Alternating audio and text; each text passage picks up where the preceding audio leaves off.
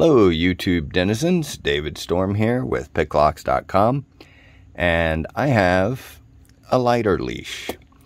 So how does that pertain to SWICK? Well, I was standing in line at a convenience store and I saw these advertised and I picked one up and I thought, that looks about the size that would fit on SWICK.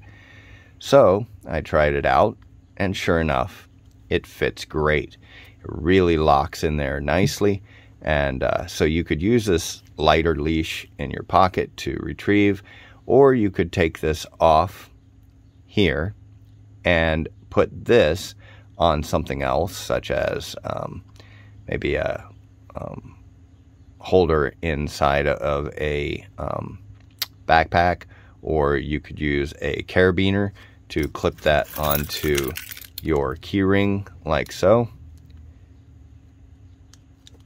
And you could carry it that way. Now, an added bonus of this is that this keeps the tool inside better than just by itself. So while you could put a, you could take a lanyard and thread that on there, I feel that hanging this outside of something other than your pocket, you do run the risk, even though these are in here pretty tight, of it hitting on something and knocking these loose. But with the lighter leash, at least this tip right here, that reduces that chance. So yeah, this is just something I came across, thought I would share, that the lighter leash does indeed fit on SWICK.